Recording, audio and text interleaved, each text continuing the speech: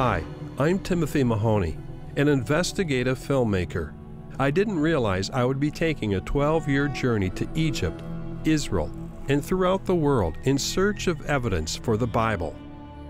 While I was making Patterns of Evidence, I encountered my own crisis of faith. Talking with scholars created deep questions about the nature of doubts, faith, and evidence. I met actor Kevin Sorbo when I asked him to do the narration for the Patterns of Evidence film. He's a fellow Minnesotan, and we grew up not far from each other. His career took him to worldwide acclaim, playing in 2 TV series, Hercules and Andromeda. Recently, he's performed in numerous movies, including the role of the atheistic professor in the film God's Not Dead.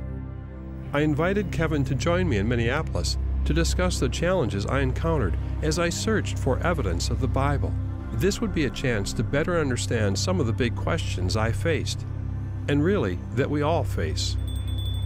Join us for the next hour as we explore the evidence of faith, a conversation with Kevin Sorbo and myself, Timothy Mahoney.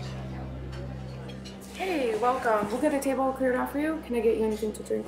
I'll have coffee and cream. Water's fine for me, thanks. Perfect. So you gotta tell me something about this film. Why did you decide to make it? What brought you down this road?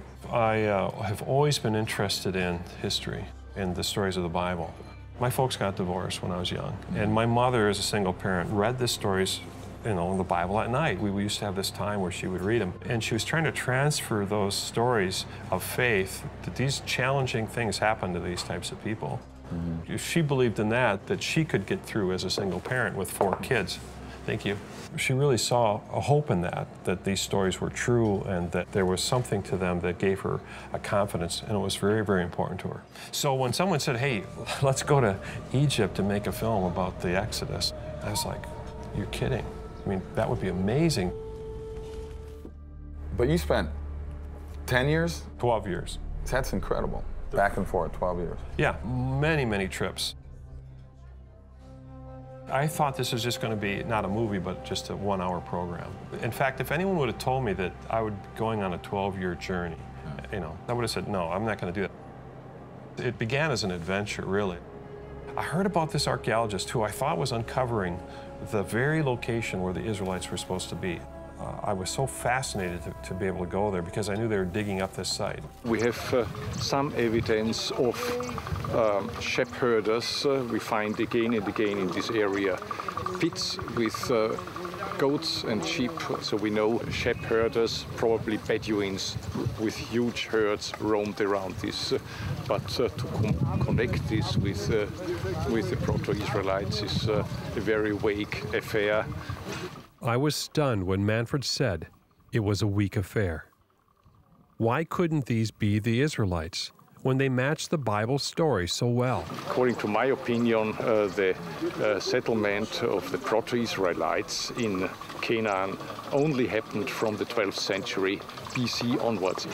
Here is this man who is probably the world's premier archaeologist, and he's telling me that he can't find any evidence. I didn't know what to say. I remember as a kid, I had a lot of questions to my parents about the Old Testament and the New Testament. And if you get that kind of answers to somebody, then maybe you think maybe this is just all a fairy tale. What Manfred was telling me is that the physical evidence of these people is centuries too early to be connected to the events of the Exodus. This is profound, because no Israelites in Egypt means no Exodus. And no Exodus means that the foundation of Judaism is a myth. And for Christians, it means Jesus Christ and the writers of the New Testament got it wrong.